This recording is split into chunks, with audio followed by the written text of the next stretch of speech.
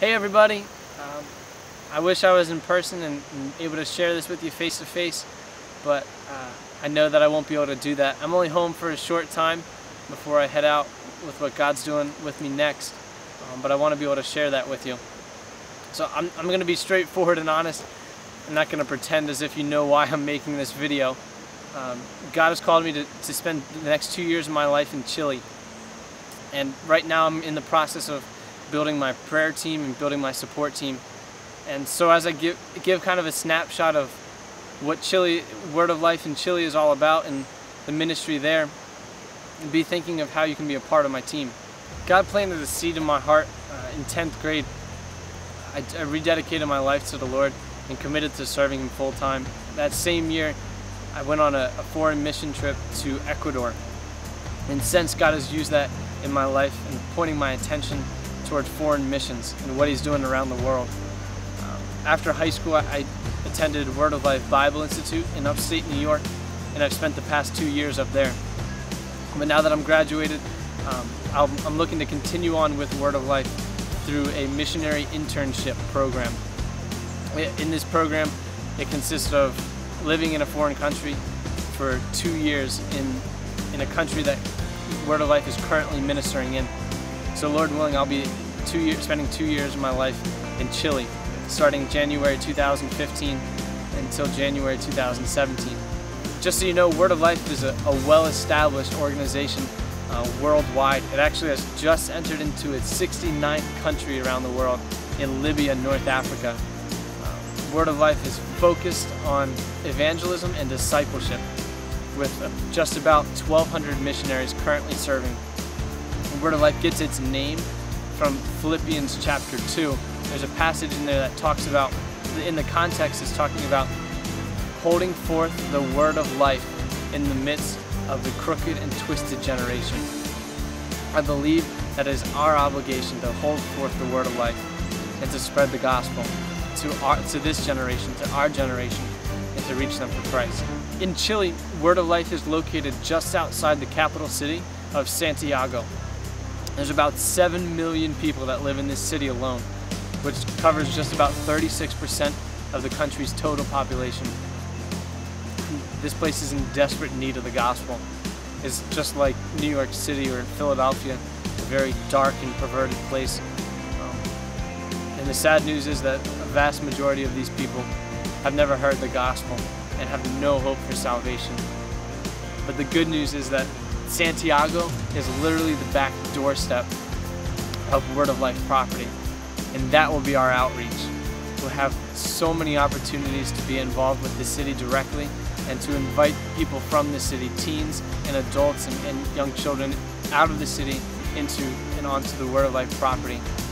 Some of the ministries that we'll be involved with directly when I'm down there, I'm so excited to get involved with the camping ministry.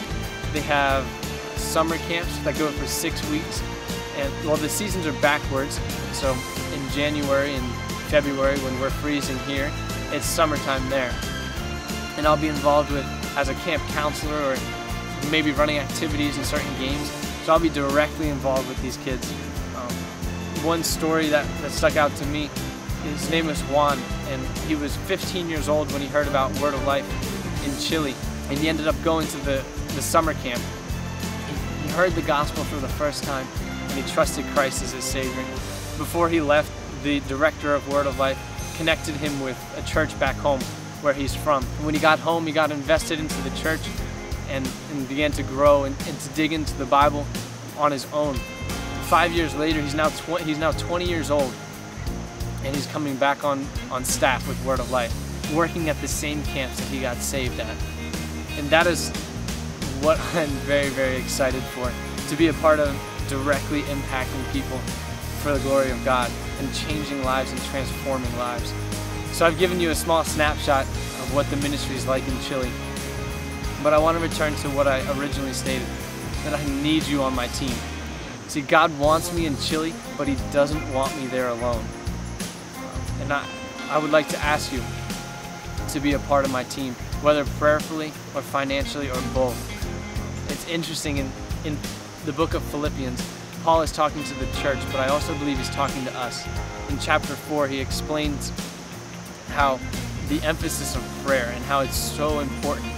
He says in all things, don't be worried and anxious, but in all things, by prayer and supplication, with thanksgiving, let your requests be made known to God. I believe he was talking to the body of believers, but also individuals.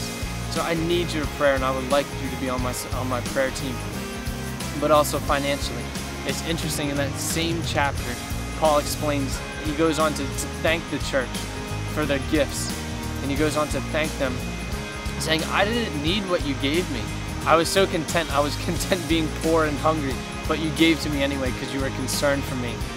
But then he goes on to say this in verse 17. He says, not that I was seeking the gift, but I was seeking the fruit to increase on your account. Wow.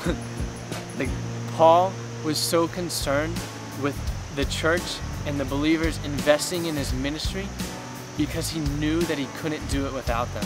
And he knew that the only ministry he would have was because they got him there.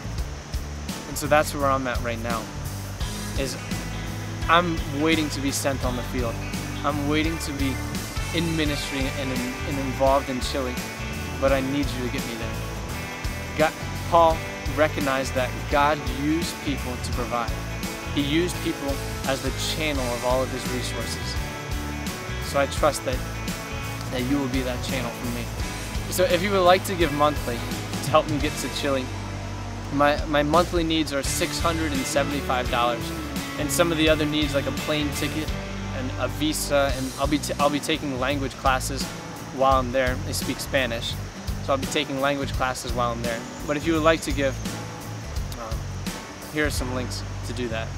Thank you in advance for all your support. God bless.